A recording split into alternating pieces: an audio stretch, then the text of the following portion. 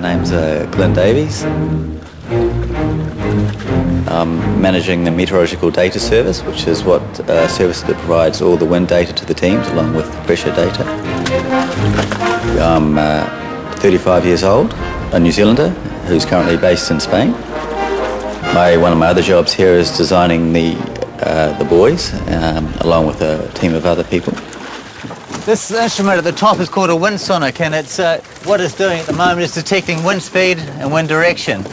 And this gets then in about here we have a compass, and we use a calculation between these two to actually get the correct wind no matter what direction the buoy is pointing in. So this buoy here is only doing wind speed and direction. So you can see here, this is our computer, which is the brains of the system, and here's our regulator. And if a computer goes wrong, we could just flick this switch here, and we have spare computers on the boat, and we just put a new one in, and it takes like about 30 seconds.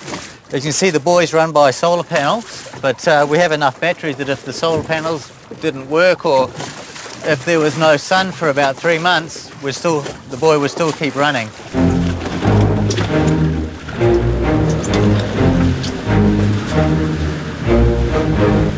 All the buoys measure wind speed and wind direction. And then two of the buoys, I'm not sure if you can see this here, so there's a row of a half circle of buoys in here. We're currently at this one.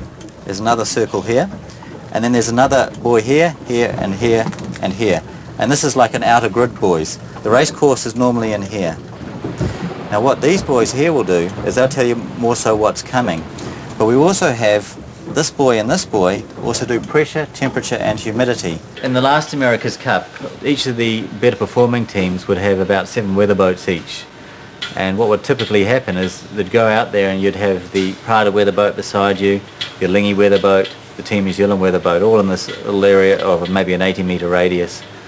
And it was decided this is a little bit silly. So then we thought, what other options are there? And one of the most obvious options that came through, it was having buoys permanently deployed out there. The buoys, they're on the water 24 hours a day, 7 days a week. They have a lot of other advantages, and they don't need engines, they don't need people sitting out there in them all day. So the big advantage with the buoys is that they work hard and they never take holidays off. Yeah. Okay, so at the moment you're looking at the Oracle weather boats. This is their weather team of 3 boats. You can see they've put an anchor right behind our weather buoy here, and they're comparing the data between their 3 weather boats and our buoy. And then over here we have Team New Zealand, who looks like they're trying to do the same thing. They will be checking if the wind speed and direction of their boats is the same as our buoy. And it'll all be coming into one big database, and they can manipulate it and see what's best. You can see actually they've got a different style of calibrating at the moment. It looks like they're just going to hang one behind each other. And Oracle, you can see, are side by side. Everybody has a different opinion on what's the right and wrong way.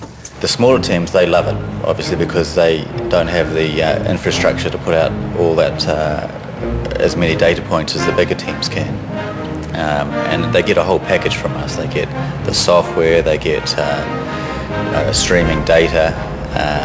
It's pretty much more or less a complete system, which allows you to have something that they would never have on their own.